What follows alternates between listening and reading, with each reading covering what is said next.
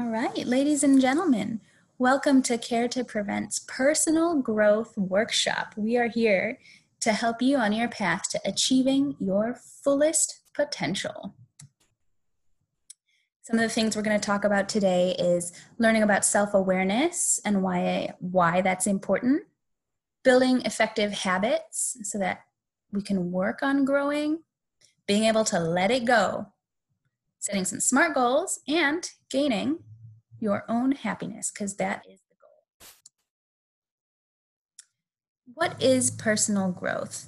Personal growth is really it's understanding who you are, picturing a change and being motivated to make that change, and then working on developing habits to help you get there. Personal growth is important because it can help you get what you want. When you know who you are and know what you want, it helps with making decisions, and it helps you to be able to say no when people give you a bunch of mess that you don't need to deal with. And it can help you feel better about yourself and in the end, make you happier.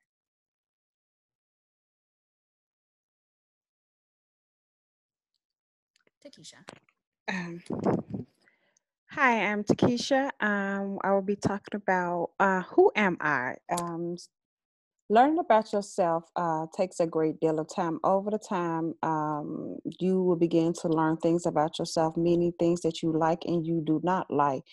Over the times in life, over over time, things in your life will change.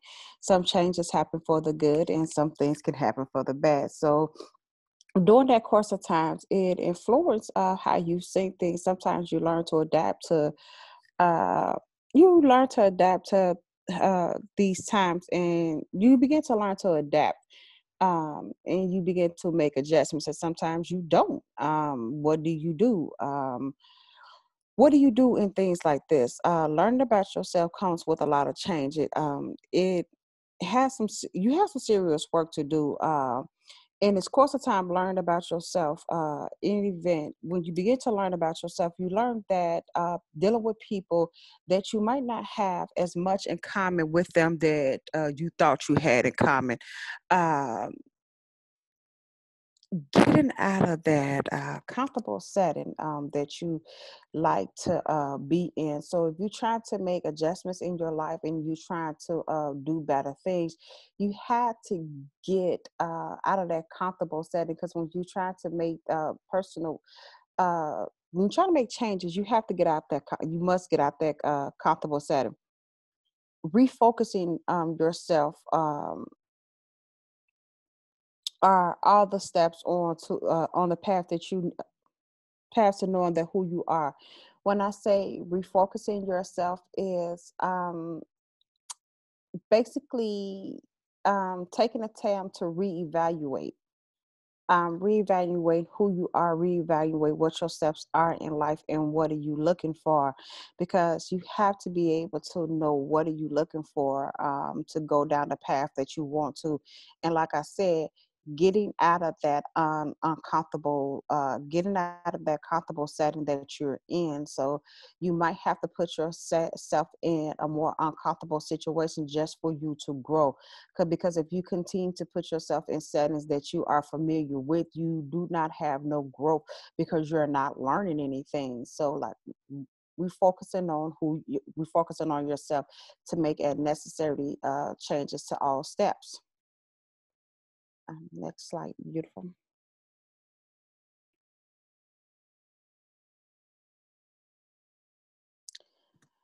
So finding who you are.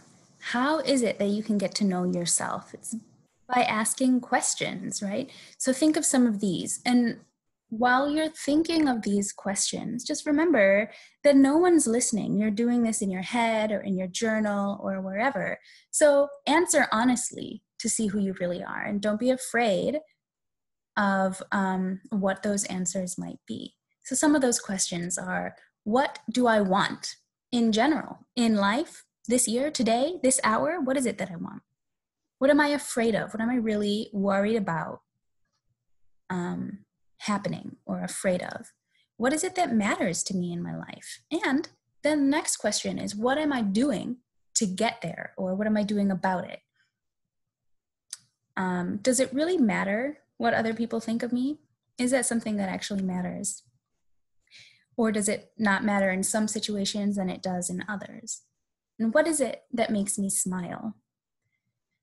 Some prompts for reflection, just to kind of get to know yourself better, is thinking about my favorite way to spend the day, or defining 2 words by which you would like to live your life, or feeling your body and asking, if my body could talk, this is what it would say. And knowing what being kind to yourself looks like. Does that mean having some ice cream? Does that mean taking a walk? Does that mean having a drink? Does that mean flushing out people who are negative influences in your life?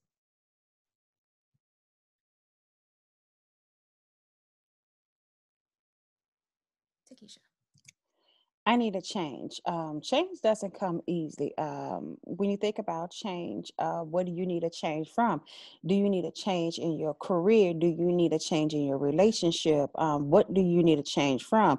Knowing that when you make a change in your life, setbacks going to happen. Nothing comes easy when you're working towards personal growth. It's nothing going to happen easily. So you might take 5 steps back and you might get hit with 20 steps going back. So setbacks are going to happen. In those moments, what do you do? Take the time out to figure out what are you going to do. So do I try again? Do I quit? So say like in the need of change and you going towards something that you really, really want. So, and if it didn't pan out at this point in time, what do you do? Do you try again or do you quit? Say, hey, it didn't happen. I really wanted this. It didn't happen. I'm just going to quit. What do you do?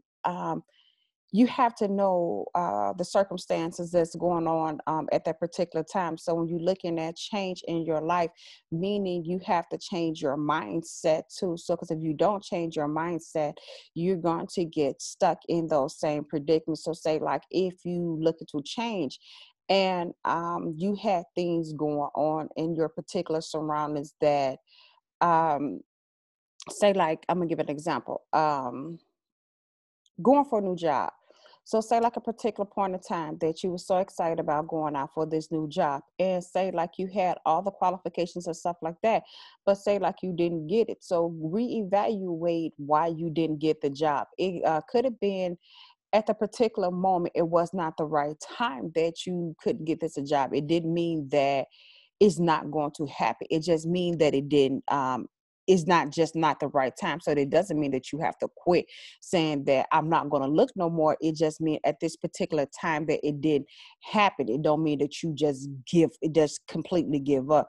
You just look at how can you redo it and just go about it again and look at the circumstances that's going around in your life that can change that. Then maybe the next time that you go out that you can get this job. Know in your life things that are always going to change and you have to learn how to change with times. Things going to change consistently, evolving. Like if you're not a person that likes technology, technology is a big thing that we're using. So if you're not a person that likes technology, keep in mind if you're going for a job and technology is a must.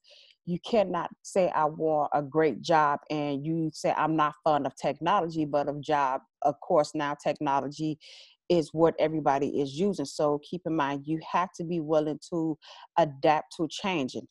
How do you learn how to change? Ask yourself, what are the steps that you need to take to make a change that does not revolve money? You do have, if you're a person that not up to par with technology, they do have free classes that you can attend, but then uh, you also too, if you have children, ask them how to teach you how to learn how to use a computer, how to use databases and things like that. look at things that you can do day to day in your life. So if you're a person that sleeps till 1 o'clock, 2 o'clock, uh, maybe taking a different approach, saying, okay, if I sleep to 2 o'clock, maybe I need to try to wake up probably a little bit an hour early. Try to take things slowly. Do things slowly each and every day. Do something different to make a change. It don't mean you have to do something dramatically all at once where you have a setback and you don't see the results that you're looking for. Take the time out to learn what you need to do before you while you're making these changes. Next slide.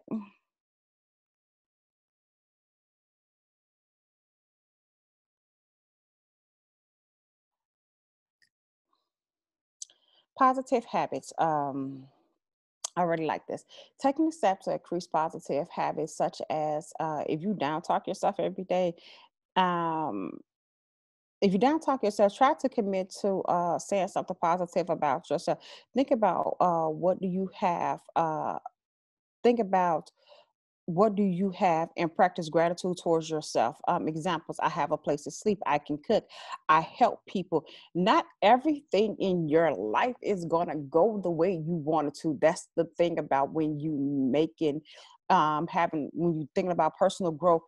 Everything in your life is not going to go the way you want it to. So when you start down talking yourself that I don't have this, I don't have that, I'm not this, I'm not that, that's where you fall short at.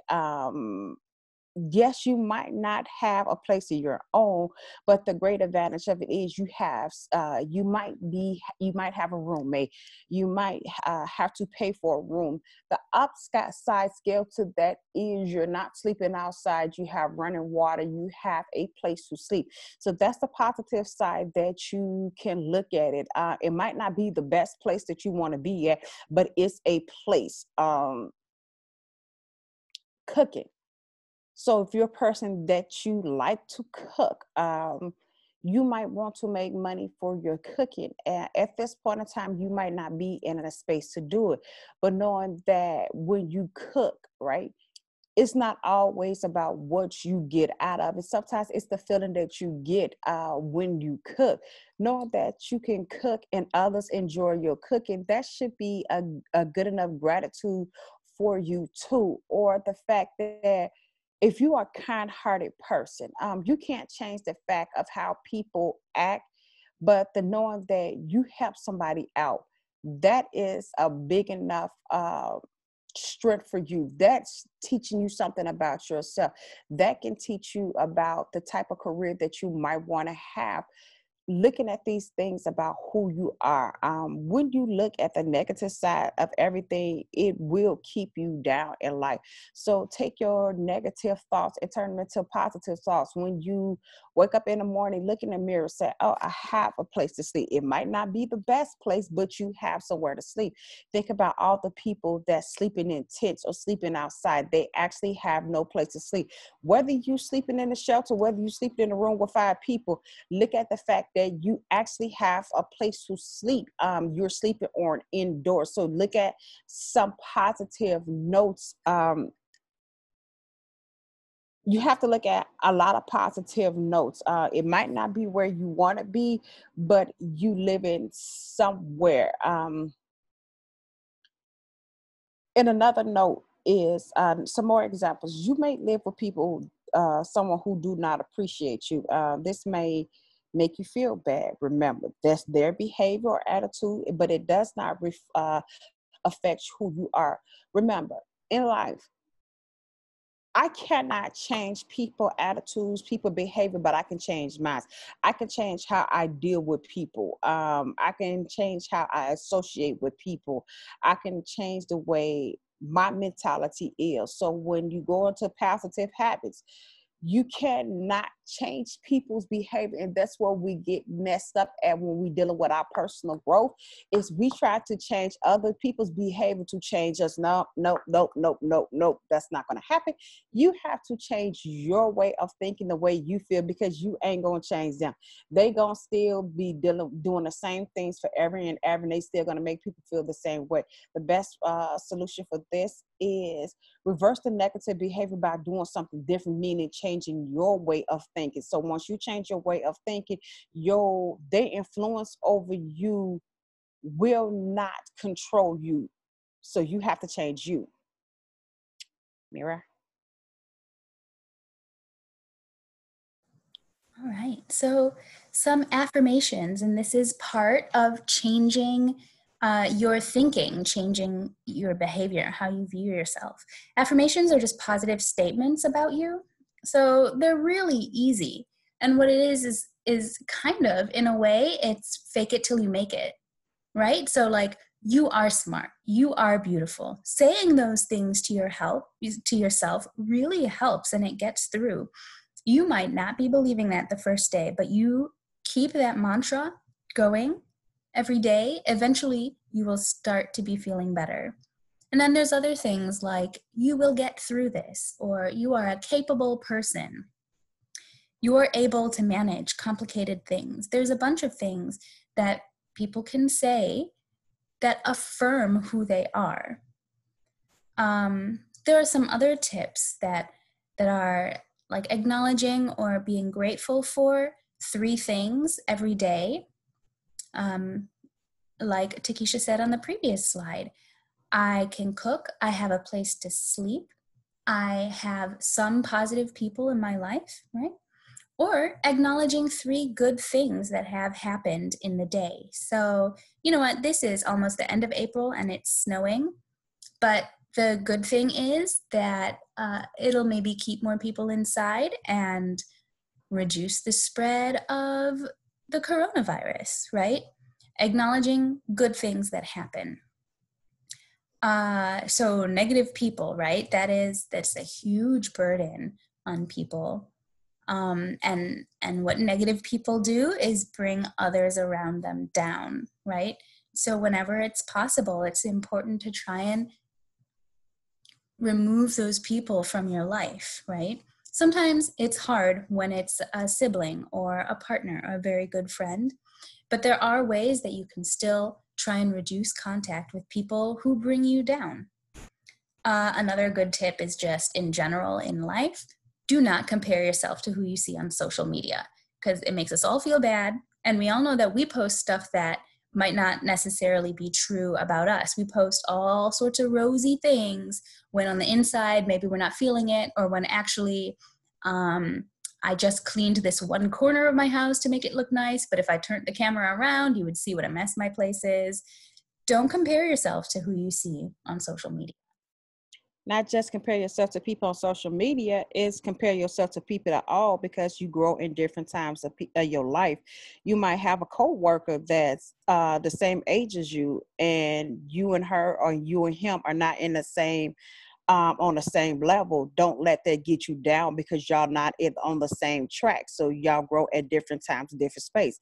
That can also be an area of personal growth, of not letting yourself get down because you're not comparing yourself to others.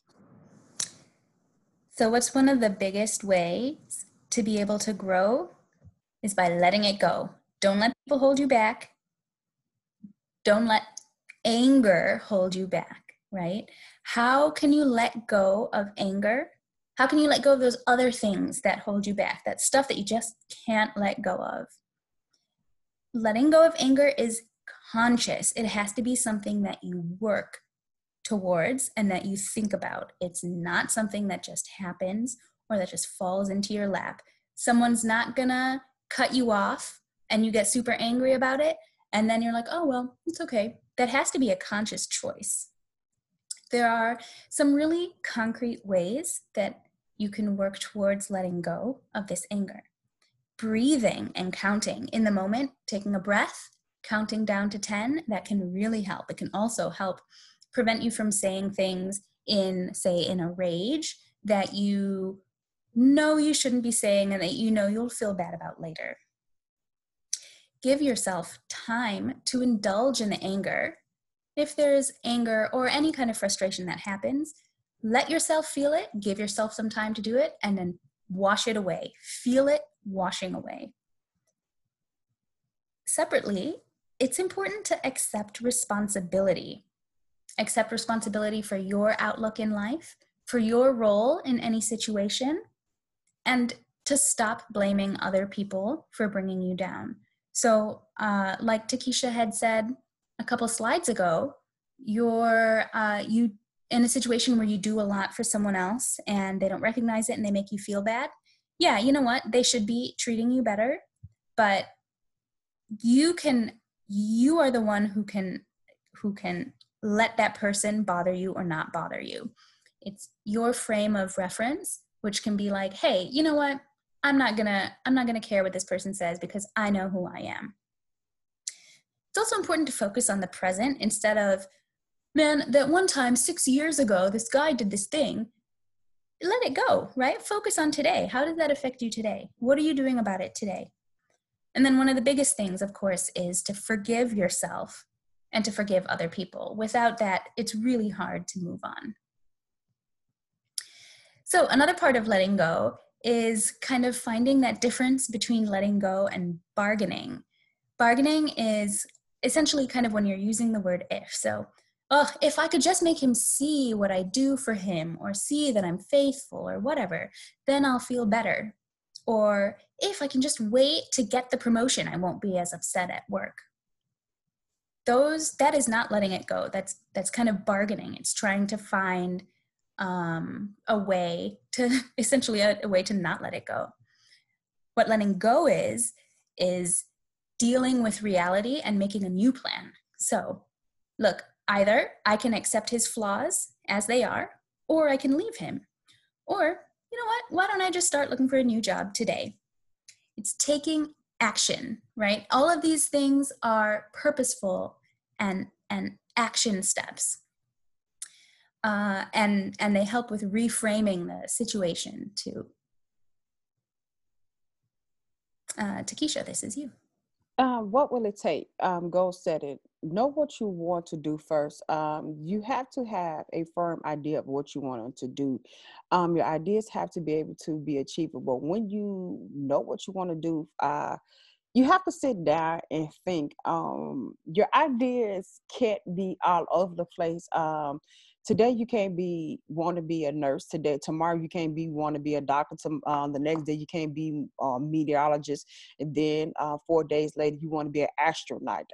You have to be serious about what it is that you want to do, what it is that you're inspired to do.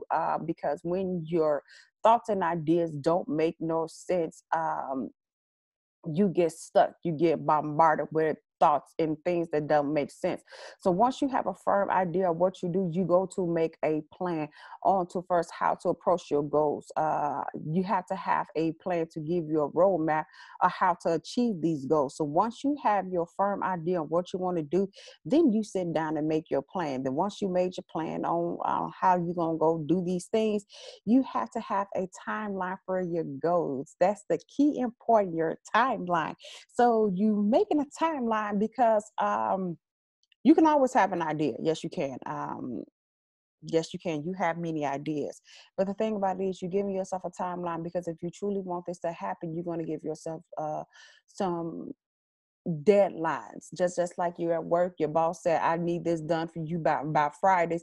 It's just like your goals. You want to finish school.